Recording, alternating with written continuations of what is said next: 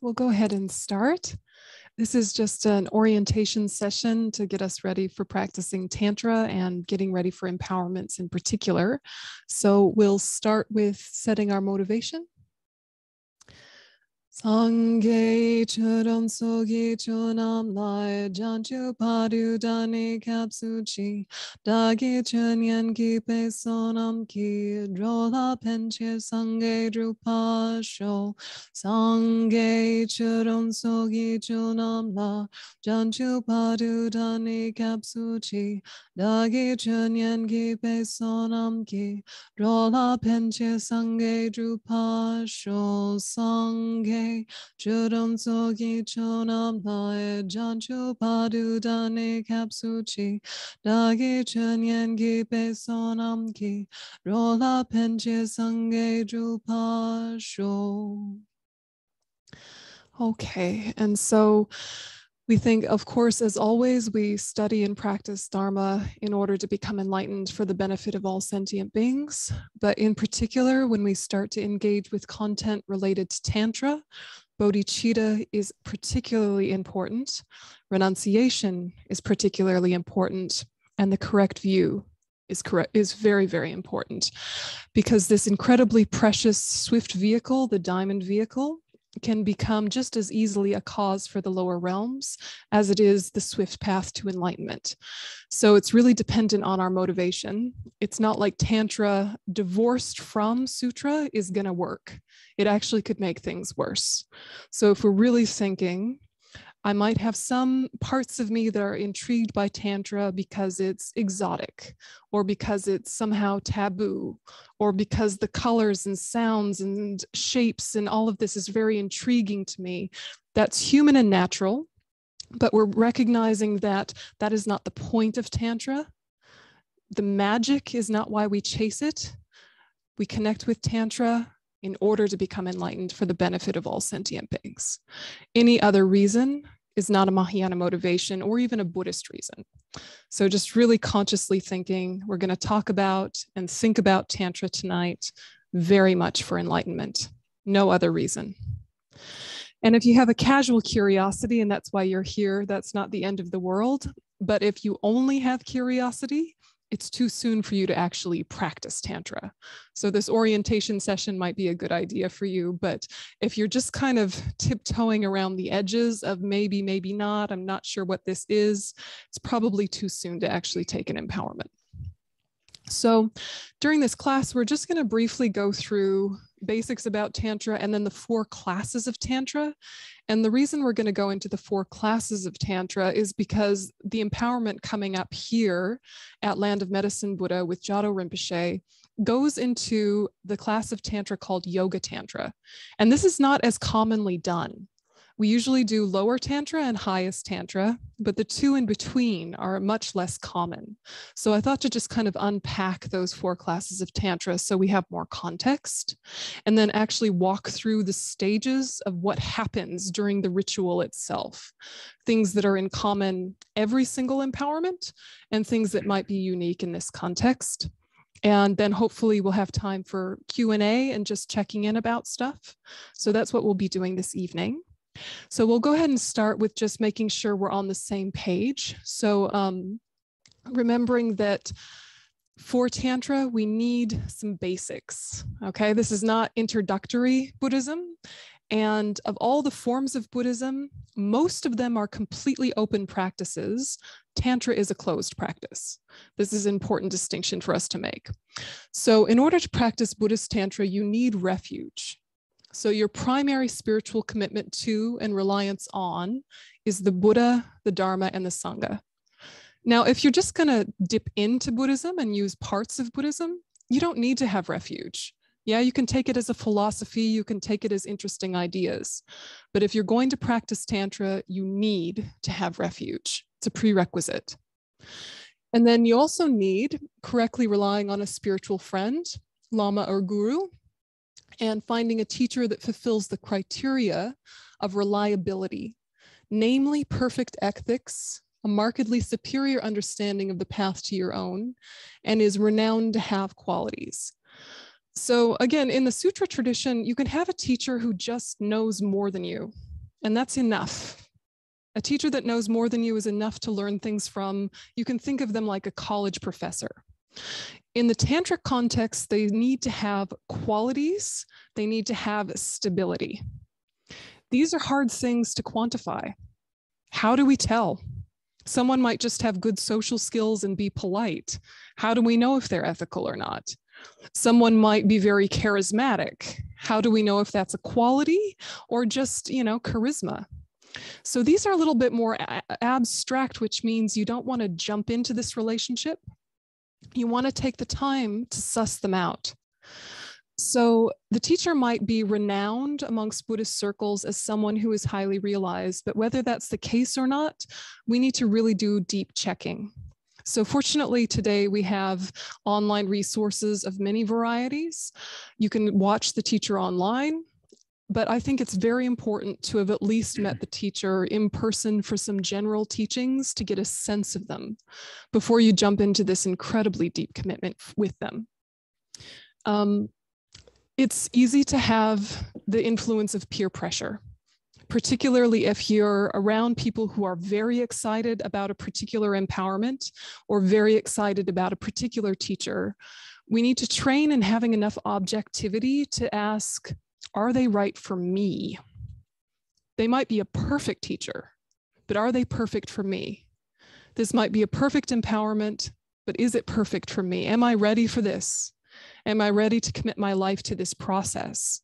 What will happen if I have a bad day and something slips? Will I slip into some sort of shame spiral or guilt issues? Do I have family of origin issues and religious trauma and all sorts of emotional baggage that I'm bringing to this new process? Am I ready for this kind of commitment? So the teacher is essential. And when you take a tantric empowerment, you are making a deep commitment with the teacher who gave it to you. So it's important for us to realize that when you're taking an empowerment, it's not just about the deity. So for example, lots of people might be waiting for Tara. They love Tara. Tara's beautiful. She's the archetypal mother, swift action and protection. They've been hanging out for a Tara empowerment. Some lama who they've never heard of is giving a Tara empowerment. And they think, yay, good, Tara. And so they go, not realizing they're also making this incredibly strong karmic bond with the teacher who gave it to them. And it might all be fine. It might all be fine. But what if the teacher shows behaviors that your mind can't quite cope with? What if the teacher shows breaches of ethics or odd things that trouble you, or, it turns out they embezzle money or they are a womanizer? Or what's going to happen if down the track you find appearances that are not dharmic? What's that going to do to your practice? So making sure you really check the teacher is really important. So that's huge. The other one is to, I guess, before we go into any more of that, do you have any questions about the teacher and finding the teacher, particularly in the tantric context? How does that sit with you? Yeah. And I think that most of you know these things. I think most of you understand the importance of the guru, but there is a difference between sutra guru and tantra guru. Sutra guru, you can really see as the mouthpiece or the representative of the Buddha or the enlightened mind for you. The tantra level, you're being a little bit more direct and a little bit more literal, where they become the Buddha for you. Now, this might just be while you're on the cushion doing your practice, or it might be also in daily life, all of their behaviors, you're training in this pure view. It depends on the teacher and it depends on your own affinity for Tantra, how literal you make it. But again, choose wisely, because if they show behaviors that trouble your mind, it's going to hugely disturb your practice. Yeah. And what happens if they do? You might have to just respectfully put them and their teachings aside and not give them any more energy. And that is very difficult and very traumatic, and it can cause a lot of cognitive dissonance. And it's much better to just wait and check before jumping into this relationship with people. Yeah, Teresa, so we have someone from the Gompa? No, just shout it out and I'll repeat it for the Zoomers.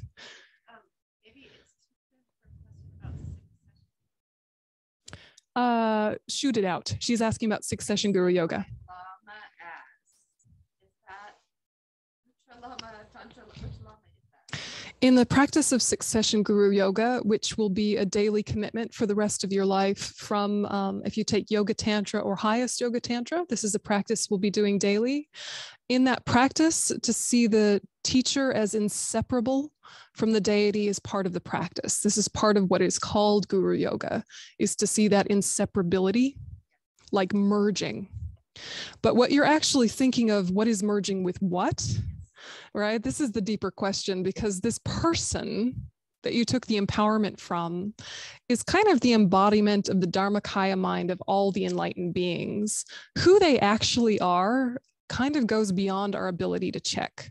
They could be more ordinary than you. They could be completely enlightened. They could be anything in between.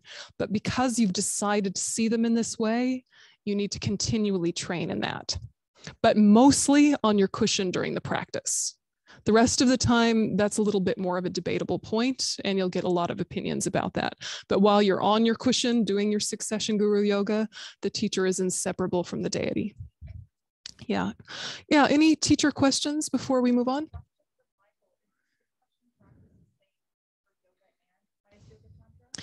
It's a good question. Is succession the same for yoga and highest yoga tantra?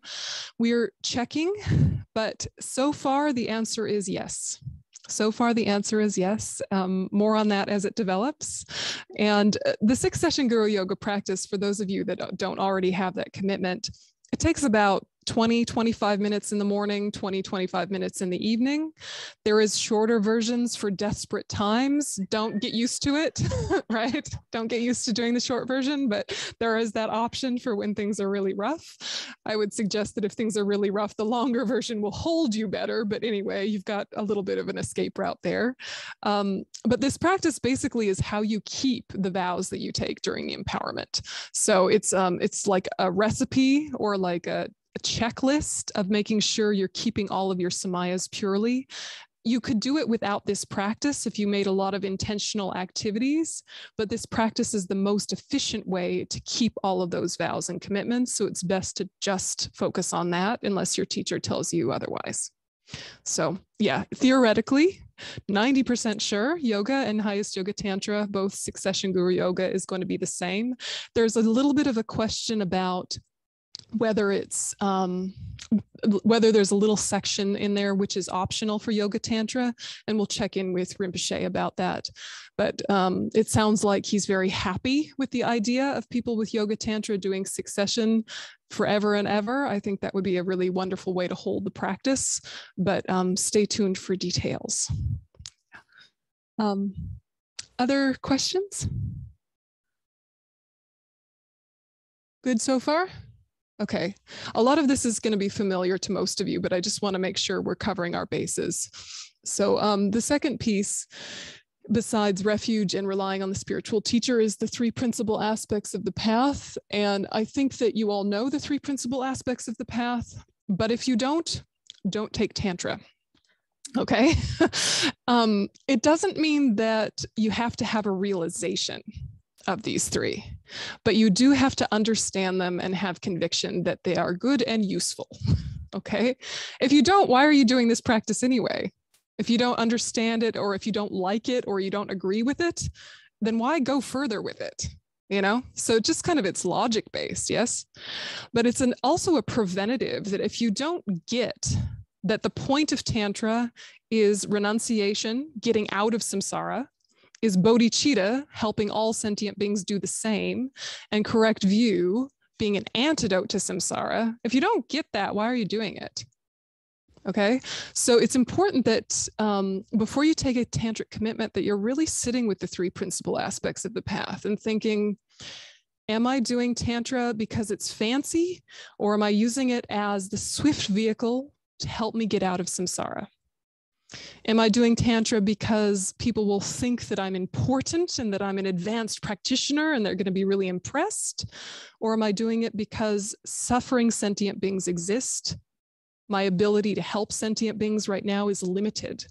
So I need a quicker, more efficient path to help more people sooner. So this is going to require more effort. It's going to require a level of investment. It's going to require me to kind of let a few frivolous things fall away in my life because I need to give more time to my practice, but I want to because it's going to help me benefit sentient beings.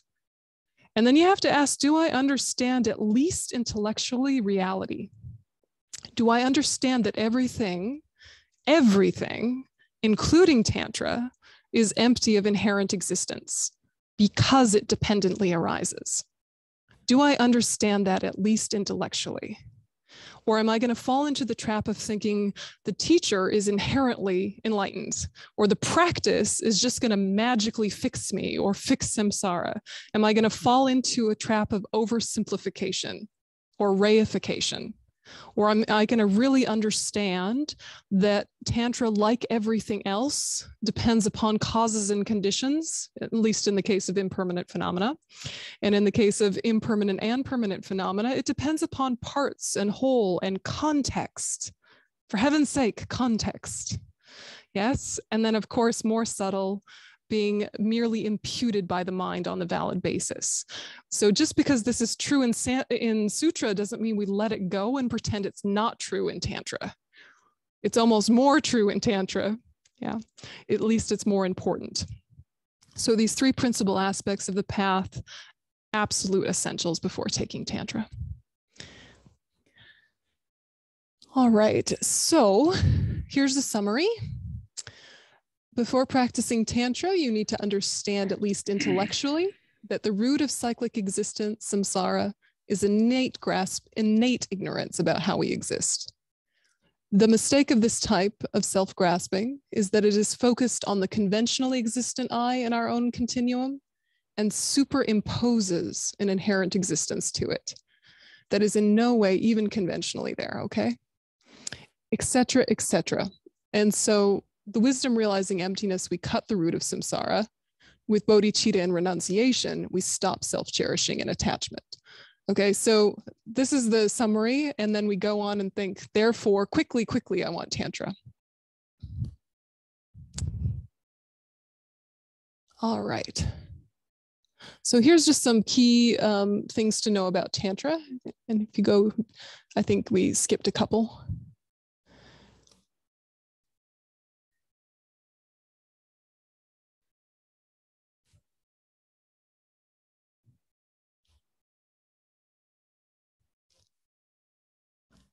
And this handout that Christina's sharing, this has all been emailed to you. The World of Tibetan Buddhism by His Holiness the Dalai Lama is a really excellent resource. Also Tantra by Geshe Teshi Sering, and Stairway to the State of Union for those of you that already have Tantra by His Eminence Jhado Rinpoche. Okay, great. So distinctive features of Tantra, most of which you know. We have deity yoga. So this is ripening through rehearsal. What we're doing is taking the result as the path, which are antidotes to ordinary appearance and grasping. So within Tantra, once you have the empowerment, only after you have the empowerment, you're adopting the attitude that you're already enlightened, and so is everyone else, and that the environment is perfect, and all sounds are pure mantra. So you need a very stable mind, otherwise this makes you silly or crazy or too Pollyanna rose-colored glasses or strangely hedonistic, or you leave ethics. All sorts of nuts kind of attitudes can arise if you don't have foundations before adopting this attitude. But by adopting this attitude, you cut the ordinary appearance of yourself, which identifies as your mistakes or your personality traits or your history or your, ancestral lineage, or all these things that are just surface and you assume to be somehow self-evident or permanent. It cuts right through all of that. So it's an incredibly powerful way to get to enlightenment quicker. And then we have the three attitudes, which I mentioned before. So yeah, go ahead and keep scrolling. Method and wisdom are united and developed simultaneously. And here's where it gets into almost secret, which is the use of particular types of bliss united with the wisdom realizing emptiness. So in Tantra, from the very beginning, we unite a few different things. We unite method and wisdom. So compassion, kindness, patience, all the method stuff with wisdom, understanding reality. Instead of two separate projects, we do them at the same time. And then what we also do is we develop calm abiding and special insight simultaneously. So it takes more focus, but it means it's more efficient. Yeah, so there's some distinct features. And yeah, go ahead and keep scrolling. These are just various things to know. Okay, so here we'll look at the 4 classes. So first, let's look at these 2. So most of us have Kriya or Action Tantra. Yeah, this first level. And you might not even know that you can do all of these fun meditations within Kriya Tantra unless you've been studying, because it's kind of woven into the sadhanas, or sometimes you'll notice some signposting within the sadhanas that kind of indicates these meditations. But I think it's really lovely to dig into them. You can do self-generation through the 6 devas or the 6 deities. And you'll see that most famously in the Nungne sadhana of Thousand Arm Chenrezig. And then you have yoga with signs related to relative truth, related to method. So that's abiding in fire and abiding in sound. And then the yoga without signs, concentration that bestows liberation at the end of sound. So this is basically related to emptiness practices. Yeah. The first couple are method and relative. The second 2 are ultimate and wisdom. The point of Kriya Tantra is long life and health. Why do you want long life and health? So you can practice the path more fully, because it's more efficient to have a long life, isn't it? If you suddenly die in your 50s and then you have to kind of start from scratch again, you know, you have all these growing up years, you have all your adolescent angst, and then you meet the path again and have to kind of pick yourself up where you left off and relearn a bunch of things and get distracted by drama and then start practicing again. Isn't it better to live to a ripe old age, free from dementia, and practice the whole time and then maybe become enlightened in the bardo? That'd be wonderful and quite possible. So Kriya Tantra, health, long life. And can you get enlightened using Kriya Tantra alone? It's a debatable point, but many scholars say no, you need to finally take highest yoga tantra at least at the very end of your path to fully become enlightened. Okay, so Kriya Tantra is things like Green Tara, Medicine Buddha, Avalokiteshvara Chenrezig. These are our old friends who we see in every Gampa. And then Charya Performance Tantra, we get a bit more of an upgrade in terms of our vows. So with Kriya Tantra, you only have Bodhisattva vows. In Performance Tantra, you have Bodhisattva vows, but you're also being empowered into the 5 wisdoms. And with both of these 2, the emphasis is on the external practice of Buddhism, the external practice of ethics, the external practice of your sadhana, in terms of external behaviors like cleanliness, like avoiding certain foods that disrupt the energies, the use of mudra, these hand gestures, which are, of course, all to tell you something internally. You know, it's not like from their own side, they're going to do anything. It's all about internal practices, but these outer methods help touch something internally. And then as you go more advanced, it goes more and more inside, and there's less and less of an emphasis on the external practices. So we'll look at the second 2 now. Okay, so Kunrig, who Jhado Rinpoche is giving us the empowerment of, is Yoga Tantra, which in English is called Union Tantra. And procedures have the 3 aspects of purification. So the basis, body, speech, mind, and conduct. Path, great phenomena, wisdom, and action seals. And result, enlightened body, speech, mind, and activities. And generally, these are focused on internal practices, but in Kunrig, is a huge emphasis on mudra. There's a huge emphasis on these external gestures and the importance of those, and Rinpoche will go into that. And here is where you have both Bodhisattva and Tantric vows, which is why it can be a good idea to do succession guru yoga, and often it's required.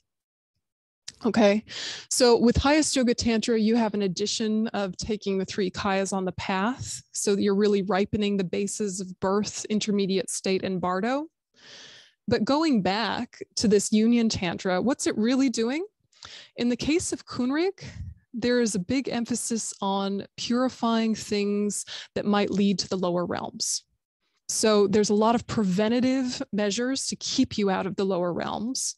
There's also a lot of methods for you to be able to help those who are already there get out, to help others get out of the lower realms. So it's incredibly powerful, particularly Kunrig, who we're going to be taking the empowerment of. Then on the top, there's also practices to help folks in the bardo, in the intermediate state between lives. So of course, any of us at any level can help people in the bardo. But with Kunrig, there's some extra karmic influence so that we can be more directly of benefit. And that's due to the prayers that this deity made. So 4 classes of Tantra in a nutshell. That was quite quick, I realize.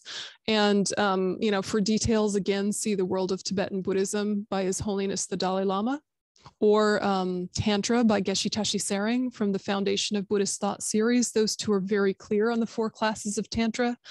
But in terms of how they move from external to internal, they move from coarse to subtle. That's the main thing to understand. So you can stop screen share for now. Okay, so I realize that was quite quick, but do you have just bits you were curious about those 4 classes, or kind of things that come to mind? Sure, go ahead.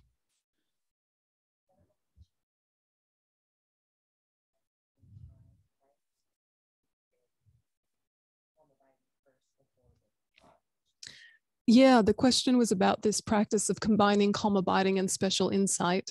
And this is a special feature of Tantra. So in Sutra, you're quite right. You develop calm abiding first, or you develop calm abiding as one project, special insight on emptiness as another project, and eventually you bring them together so that within the stability of your single pointed concentration, you can bring the understandings and the analysis, and it doesn't disturb your focus, right? This is what we're used to hearing. And we're used to hearing the 9 stages of mental abidance, where you see the picture of the monk and the rabbit and the elephant and the monkey going up the path and eventually developing stability. We're used to that presentation. Tantra is special. Tantra is special because in the sadhana, what you're doing is aspects that have analysis, aspects that have stabilization, aspects that have verbalization. You're using all of your senses to become absorbed in something like compassion, for example. Rather than analytically thinking through compassion or single-pointedly resonating with compassion, you're doing many things simultaneously to absorb yourself in compassion. So Tantra is multitasking meditation. Yeah, it is totally multitasking meditation, and it also is using your 5 senses for you rather than battling them. Because if you try and meditate single-pointedly on the breath, what happens?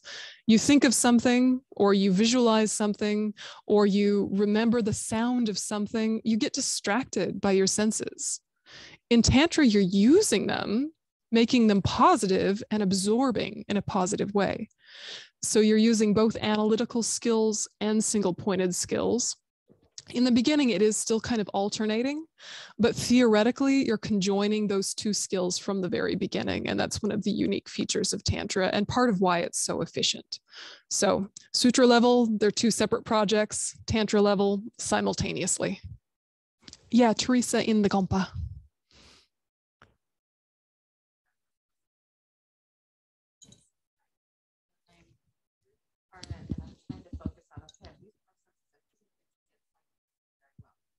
I intuitively just kind of give myself over, goes better. Yeah, Teresa seems to be asking, like, is it a good idea to be very formulaic and kind of step by step, making sure your senses are cooperating and engaging in the process? Or is it better to kind of intuit it and be a bit more organic and let it happen? And I think that as long as your mind has not become indulgent, you know, that you're not going to one form of focus because that's easy, easy in one sense means like it can be in the flow, but there can be the other form of easy where it's like that's laziness, and only you really know. So you don't have to be like thinking, oh, am I doing something verbally with the mantra? Okay, Om Mani Padme Hum, Om Mani Padme Hum, Om Mani Padme Hum. Okay, I got that going. I got my tactile mala going. Okay, going. Now add in visual, white. It's white light. How many faces? I don't know. Lots of faces. Ooh, okay, I've got that all going. Om Mani Padme Hum, Om Mani Padme Hum. Okay, I'm thinking compassion, white light. Om Mani Padme Hum. Don't freak yourself out, right? Like gently, right? Gently. And what really winds up happening is that you're weaving in layers. And it might be as you weave in layers, one becomes more dominant and the others subside. And it is very much layering in Tantra. Yeah, so the layering in Tantra means different parts of the sadhana, meaning the practice manual, become emphasized gently one by one, but you're keeping kind of open awareness about what has come before. So all sadhanas, all Tantric manuals will start with refuge in bodhicitta, your old friend. Refuge in bodhicitta, then usually four immeasurable thoughts, your old friends. And then it goes on, but you're imagining that everything that goes on from there is imbued with refuge, bodhicitta, and the four immeasurable thoughts. It's not like you're leaving those behind on some journey to enlightenment. You're carrying all of them with you, but you don't have to be like tightly memorizing them and like putting like hard concrete building blocks on top of each other when you do a sadhana. It's more like one picture fades into the next, fades into the next, fades into the next, but they're all part of the same photo album. Yeah. And you're not leaving it all behind. It was just, you know, one is informing the next. Yeah. So gently, and I think intuitively in the sense of, you know, what's a good level of concentration for you. Intuitively, not in the sense of my brain would rather add a soundtrack right now, you know, or something like that. Definitely avoid getting tight. Yeah. Yeah. Other thoughts? I'm looking to the side because that's where my picture is.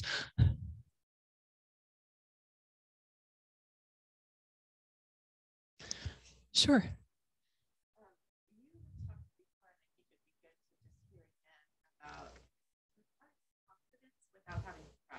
Mm. This is tricky for me. And I'm realizing as I'm going into the department, I really like this idea of having confidence. Yeah. The confidence pride distinction Teresa's asking about. Yeah. And in Tantra, there is the invitation or the really the requirement to have what's called divine pride. And I think the best example of divine pride is His Holiness, the Dalai Lama. So think of how His Holiness, he's not subordinate. He's not submissive. He's not a doormat, but he's so humble. And we know as Buddhists that he's an incredible scholar. But in certain formats, he just seems like a sweet old man, doesn't he? And sometimes like in a public talk, he's just talking common sense. And you're thinking, this is not breaking new ground. This is obvious what he's saying. And then you realize it's only obvious because he's been telling us this for 50 years. And so it feels obvious because we're used to it. But, you know, sometimes you hear him and you can fall into the trap of thinking he's just simple and sweet. And then you get him in a Buddhist setting, in a debate setting, and this fierce intelligence comes through and this incredible set of knowledge comes through. But it's not a performance. You know, he doesn't have to prove anything. And when he's with, you know, fancy scientists or great politicians or different kind of people that have like status, there is no competitiveness. He's always putting them first. And he's inviting them to share their knowledge, most of which he already knows, probably all of which he already knows. And at no point does he say, yeah, I already knew that, right? But he also isn't like, oh, I'm so stupid, I could never figure that out. He doesn't do that. He's just like, wonderful. What a wonderful thing to talk about. What a wonderful thing to know. So he kind of shows us what this divine pride is, which is this very grounded confidence. But in the tantric setting, you're identifying as the result. And the thing that I think is the most important to understand about identifying as something you aren't yet is that it's actually closer to who you are than how you currently think of yourself. Right now, we identify as what? Our internal narrative, You know, just the words floating through our head, or we identify as our emotions, or our body, or our afflictions, or our qualifications, all of which are very new. All of which are very new. Why do we think this is me? You know, you think of your own name. Oh, this is me, this name. Did you know it was your name when you came out of the womb? Your parents were just like, how about this name? And then you were like, oh, is that my name? And then you believed them, and then you learned it, and now it feels like you. It's new. You know, and of your whole spectrum of qualities, you shine a spotlight on 3 or 4 and say, that is so me. You don't say that is so me so far, or that's how I'm trending. You know, I'm trending this way. You know, that would be more accurate. You're like, so far I'm kind of this way. Right? Trending as sort of a goofball. Yeah, that is true. I am trending as sort of a goofball, but like, it's not me. It's just where the energy is going. So by identifying as the result, what you're identifying as your mind without its neuroses. Yeah, your mind in its fully fledged state, its full potential actualized, free from all the mess it has on it now. And that is way closer to you than all of your afflictions and your history and all your baggage. Yeah. So divine pride, identifying as the result, and you think the result takes the form of whatever deity you're practicing, this is actually realer, and it brings it closer. So you can see how without context, people could get weird about this. You know, you can see how without context, people are walking around going, I'm Manjushri, you know, and like, you're like, are you really? I dabbed out, right? But I think something interesting happens when you start identifying as the deity and then everyone else is too. You bring out the best in people. It's a little bit like the opposite, which is our daily life. If we're thinking about how obnoxious people are and how hard they are to communicate with and how they don't get this and that, that's what we hear. That's what we invite from them. Those are the seeds that we water in both ourselves and them. So with the Tantric mentality, you're watering the seeds of your own enlightenment, but also theirs as well. And that's very powerful. Yeah. Divine pride. Real, you know, afflicted pride is looking down. Yeah, that's the nature of afflicted pride, is when you look down on others. So if you're not looking down, you're probably going in the right way with it. Because Tantra isn't thinking you're the only one who's the Buddha. Everyone else is too. You know, it's a full, you know, full view enlightenment mind. It's not just saying you one's what I like, you're Kunrig, and you one's what I don't like, you're the mess I'm trying to save grudgingly, you know, not like that. Yeah.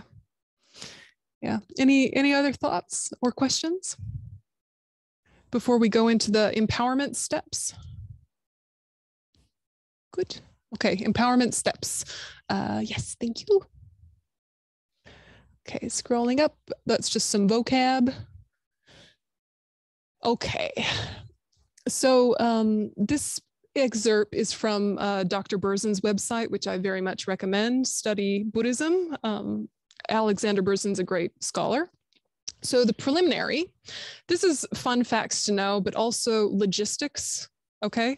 So the preliminary is earlier in the day of the empowerment, the Lama will do what's called a self-entry practice. Basically, he'll initiate himself because he's done all of the requirements to enable him to do that in the past, meaning the long retreat, etc. So he's going to do that. And during this time, no one is allowed in the Gampa except for people directly helping the Lama. You know, it depends on the Lama. Sometimes Lamas will say, sure, everyone come in. I'm going to be, you know, rambling in Tibetan and throwing rice and all sorts of stuff's going to be, everybody come on in. But often it's a little bit of a closed thing where the Lama's going to be on a low desk, a low throne, doing his own empowerment of himself. And then he'll upgrade to the big throne and empower everybody else. Yeah, so that's the day of the empowerment earlier on. So if logistically you're wondering, why can't I go in the Gampa and put down my stuff and get my chair? It's because we're busy. Yeah, the Gampa is busy. That's why. Okay. All right. So then immediately before the empowerment, students quietly and mindfully gather outside the Gampa. When invited in, the students each take a mouthful of blessed water and spit it out. Some traditions say it's okay to swallow it. Okay. depends, mindfully before entering, symbolizing purification before entering the sacred space. Excess water on the hands should be wiped on the head as a sign of respect. So a lot of you will have seen this, where before you go in, you have your little hand, cupped, and a monk or a nun or some helper person will have a jug of saffron water, and they pour a little bit in your hand, and you take it in your mouth, swoosh it around, spit it out mindfully on a plant, not on a footpath. Okay, because it's blessed water. And who blessed it? The Lama blessed it during his self-empowerment. So he blessed it for you, it gets sent out. Everyone else kind of has a ritual cleansing before they enter into the sacred space. So do you have any questions about those preliminaries or things you've seen at previous empowerments that you're curious about? You can stop share screen for a sec. Yeah, any, like, before you get into the Gompa questions, stuff that you're curious about? Is there something in the chat there?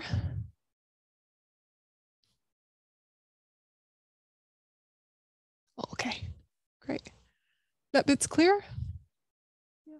Okay. Yeah, go ahead, Catherine. Listening to you makes me a little curious about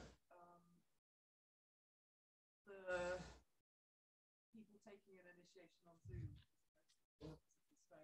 Yeah. Would one visualize the water at the start? Yeah. Catherine's asking the very practical question of what if you're on Zoom and you can't swoosh and spit? It is a very practical question. And what you do is visualize. But for this part, those of you who are doing the empowerment on Zoom, it's really auspicious if before you enter into the space where you're going to be taking the empowerment, even if it's just your home office, brush your teeth. Yeah, brush your teeth, have some water, have a clean mouth. And I assume it goes without saying, but perhaps not. Don't be eating during the empowerment. No snacks. Okay, no snacks, right? But throughout the whole empowerment, whenever there is a substance that goes around, the substance that goes around, think whether I understand what this is or not, whether it's coming to me physically or not, I accept happily. And of course you would, because you're taking the empowerment, right? So you're not like being forced to do weird stuff you don't want to do. It's going to be in the, the realm of Gompa objects, which you've seen before, some of which you understand, some of which you don't. But if you see the Lama hand something to his attendant, and his attendant then goes around to the people and maybe touches their hands with it, or bonks them on the head with it, or asks them to drink or taste it, you think, I am doing the same. I happily accept. I am doing the same. I happily accept. So this is true for Jhado Rinpoche, but it's also true if you're doing this with His Holiness live on YouTube. He offers extensive empowerments live these days as well. So just think, I accept that. I accept this. As the years go by, you can study what each of the substances mean, but the Lama's done the blessing. You can just kind of keep it simple so you don't overwhelm yourself the first few and just think, I happily accept. And then as the time goes by, you learn what they mean. But roughly, they're related to each of the 5 Buddha families. So if you know about that teaching, the substances are related to those. And planting the seeds for the 5 wisdoms. Yeah.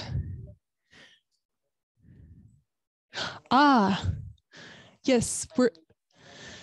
Michael, please ask your question. Oh, I guess I'm the audio guinea pig. Hey, thank you. Do you have any other recommendations for what we can do to the space that we're going to take the empowerment in? To like a good cleaning, if we have an altar in that same space, should we do water bowl offerings beforehand? I mean, do you have any other suggestions that might help us to get prepared? Thank you. Yeah, it's a good question, and the audio worked well. Go team. Thanks, Michael. So in your own space, when you're doing these empowerments, it's completely acceptable to visualize everything and not have anything there. But if you want to, it does help to have an image of the deity that you're doing the empowerment of. And then even one roll of water bowls is lovely. Maybe some pretty flowers. Absolutely, cleaning is a good idea, but don't feel stressed. The really important thing is that you feel you can have uninterrupted time and space. so that you're somewhere in the house where you're not going to be interrupted. If you are, it's not the end of the world, but, you know, uninterrupted, safe, quiet space. You might want to wear, you know, headphones for the empowerment to really absorb yourself in the process. That can be really useful. I think it's useful to do even just like a ritual-ish clean, like say you're in your home office and you've got a big stack of papers there, to like just tidy them and set them to one side. Even one little act of cleaning can kind of help lift your mind. So remember that all these outer behaviors are just psychological tools to get you into the right headspace, that it's not really ever about those external behaviors, but 100% they help get you in the right headspace if you don't do it with a tight mind. You know, if you do it with a really happy mind, it's like, oh, I'm going to have this nice picture framed. How about I get some nice flowers from my garden? And it really uplifts your mind to do it. It really does help prepare you. But if that feels like pressure, or if it feels like a chore, it defeats the purpose. So always remember the psychology underneath these behaviors. It's not like a checklist because it's somehow good from its own side. It's only good if you bring a good mind to it. But yeah, absolutely. Picture of the deity, couple of offerings, nice little clean. Yeah, Christina.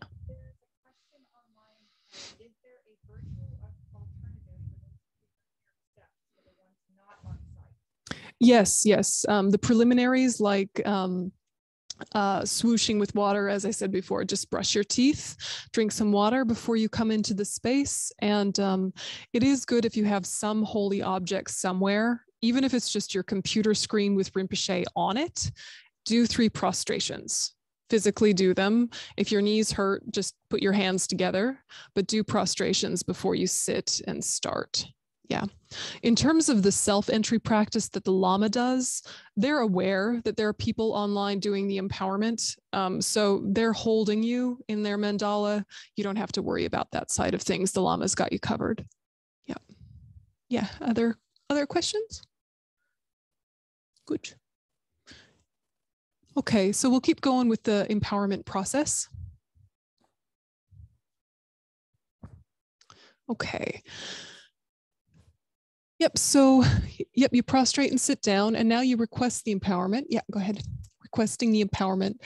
So what'll happen in this part is that the Lama is going to say things in Tibetan. Occasionally, he will say them in English. Occasionally, the translator will be able to spit it out in English quick enough for you to understand what's going on, or not, right? This is going to be a variable thing, but the teacher wants you to repeat after them. And what you're repeating after them is, I'd like the empowerment. Okay. It's just in Tibetan. So they'll go, you know, some. And you'll go some. And you have no idea what your pronunciation's like. You don't know Tibetan. You don't know what's going on. Relax, do your best, and think, I agree. I want this empowerment. Why do we do this? It's because we're not proselytizers, right? It's because we're not missionaries. Like, he's only going to offer something that we request. So he wants to hear you request. So he's not just kind of like imposing an empowerment on you. You know, so it's a great gift of fundamentalism prevention that you request first. Yes. So, you know, you're not being force fed this. If everyone's requesting and then someone's like, oh, wait, I don't want to be here. Well, go. That's fine. Now you know.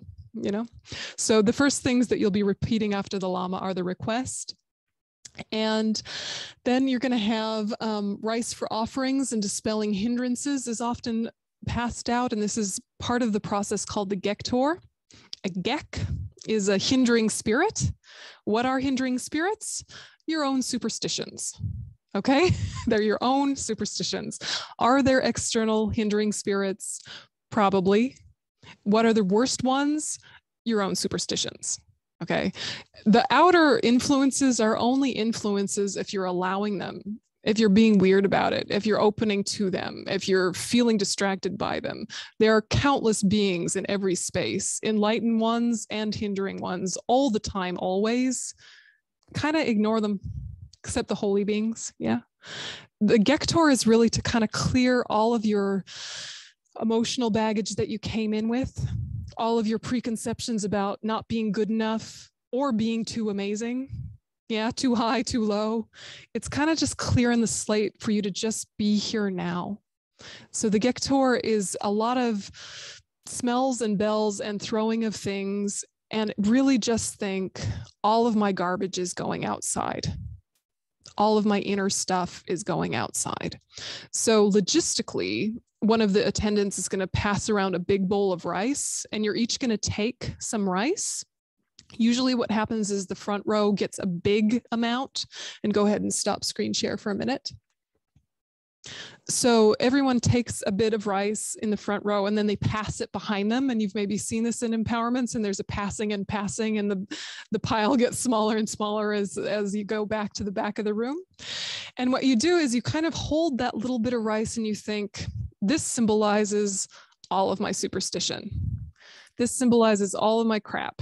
This is all the things I don't want to take with me in my practice anymore, particularly in this empowerment. And then the attendant will walk back the other way, and you'll see people chucking rice at him. Yeah, and they're like, why are they throwing rice at the attendant? Poor guy, you know, they're like just pelting him with rice, you know, and it's to get it into his bowl again. Yeah, they're trying to kind of hit so that some of their grains of rice that they've thought of as their garbage go back into his rice bowl. Whether that happens or not doesn't really matter. It's symbolic. But then he takes the garbage rice and he puts a little bit in the mandala of the chanting leader. Sometimes he gives a little bit to the teacher, and all of that is offered out. Okay, so it's like the Lama's like, okay, I see you. I see all your nonsense. Yep, I see you. It's fine. And out. Okay, and so then you'll see the Lama do a lot of loud bell ringing. There'll be a wee tiny cake with 3 little cakes on it and candles. Yes, and there'll be a whole turning around business. There'll be a whole turning around business. There'll be a running out business. There'll be a lot of incense. Okay, so brace yourselves. There's going to be a lot of incense. More than seems necessary. It's great. Just go with it. Okay, think of it as a fumigation. Yeah, it's a fumigation of your superstitions. And so they use black frankincense to fumigate. Later in the empowerment, they use white frankincense to invoke. Fun fact, black frankincense getting out, white frankincense bringing in. Symbolic, okay? So when the attendant is bringing all of this incense around, don't be too claustrophobic if you have asthma stuff or worries about respiratory stuff.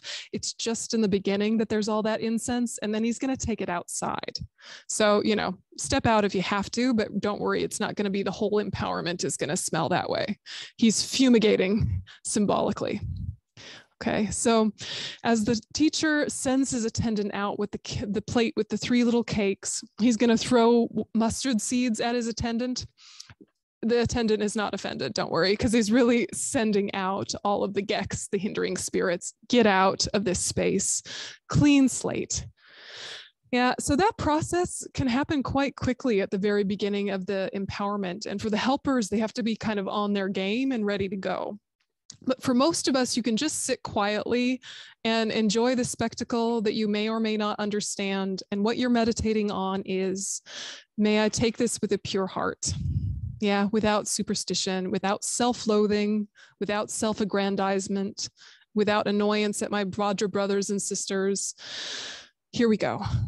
Yeah, it's your launch sequence into the empowerment. Are there Gektor questions? Or Gektor additions, older students that would like to add fun facts?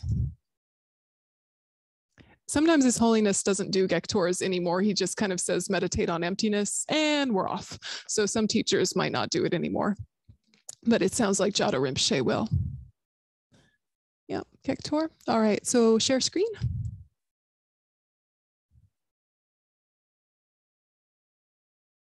Okay, so then number 4, the requesting mandala is offered, as well as the ritual offering of body, speech, and mind. And all the people receiving the empowerment must visualize that they are requesting an offering, but one member of the assembly stands and performs the ritual on behalf of everyone. So usually it's one person. Sometimes it's a person for mandala, for body, for speech, for mind, for the monetary offering, and it's a whole line of people. Often it's just one. You don't just watch that line like, huh, what's going on? You have to think, that's me. They're doing this on behalf of me. They're representing me. You're requesting the mandala. They're just the ones standing up and doing it.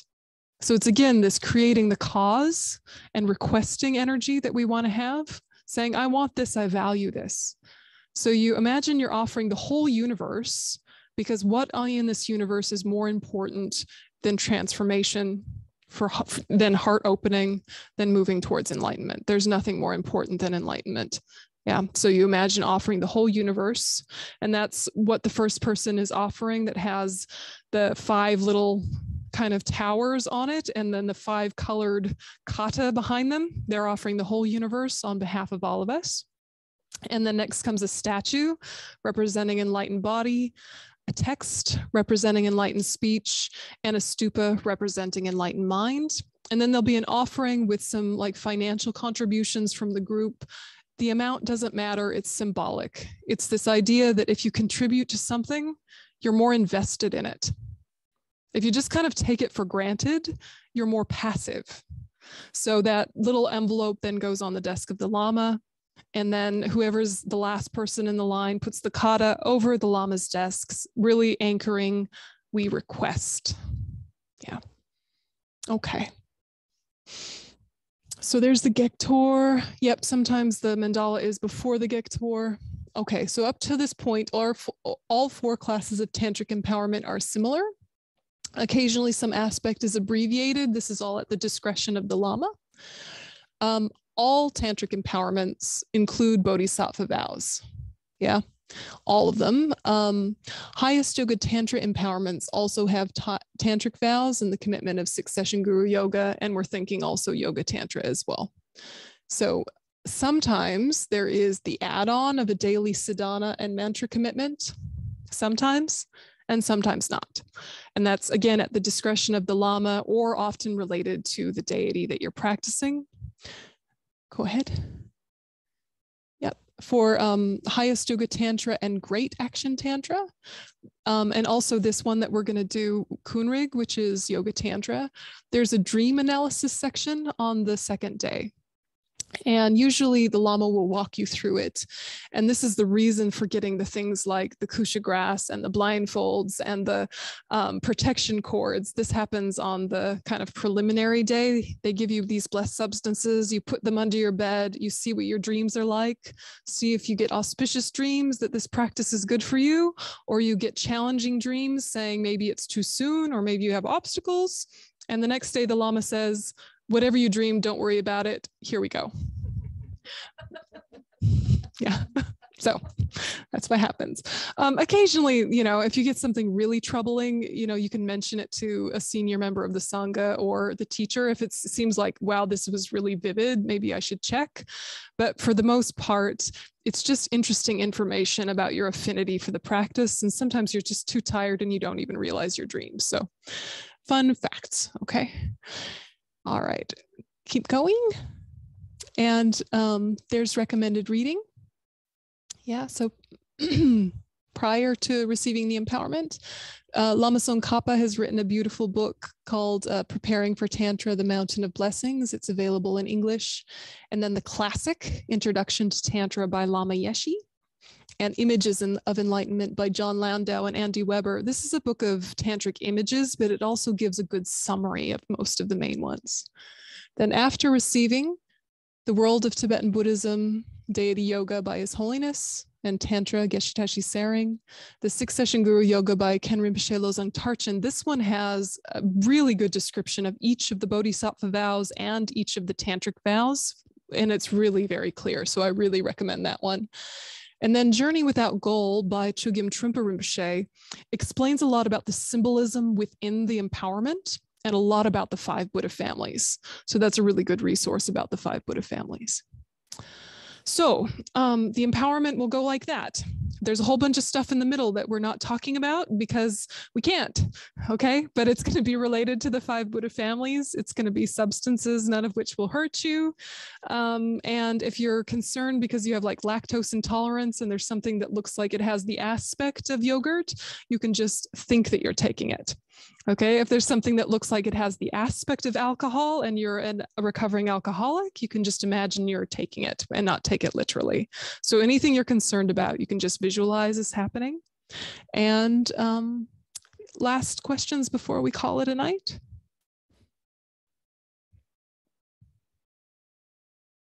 Yeah.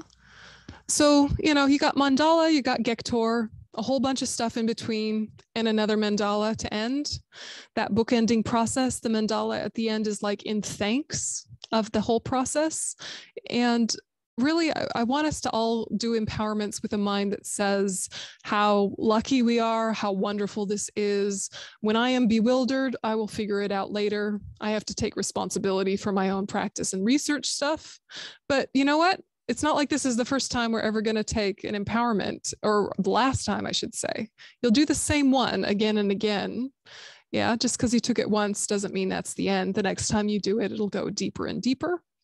And if you do the retreat, you can empower yourself. And that is a huge blessing because you purify all your vows that way, among other things.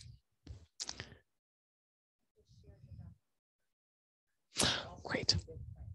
Great. So you all have that document. Again, Berzin website is great. Study Buddhism. Final thoughts?